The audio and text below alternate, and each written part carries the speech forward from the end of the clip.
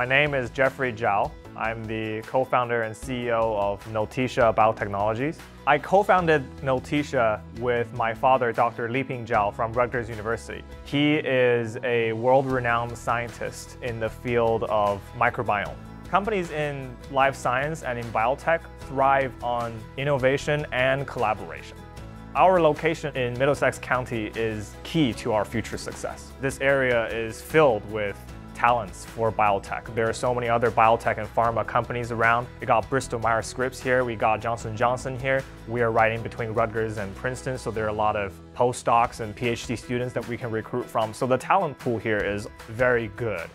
It was evident to us that Middlesex County is the best option for us because of, first, the affordability, and second, because convenience. It was move-in ready for us. We didn't have to do any modification. And third, it was because the diversity that we have. We could get 1,000 people from all kinds of ethnic backgrounds so that we could get a really good sample for doing research and clinical trials.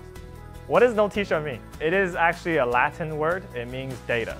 We are interested in the data that we can gather from the gut microbiome so that we could develop either therapies or products for patients or for the general population. We want everyone to be able to live long and to live healthy. And we know that by having a healthy microbiome, that is something that we can help everyone to achieve. Middlesex County is a great option for us because not only are they reaching out for the traditional life science field, they're also reaching out for the food innovation industry, and that is something that we do a lot of work as well. Being that close to like-minded organizations and companies pushes us to discover new things. Middlesex County provided us with a 71-page document for us to choose from for our potential location. I think that just shows you how many potential places there are and what a great location it is. If you are starting a biotech startup, I think you should seriously consider Middlesex County because of the location, because of the affordability.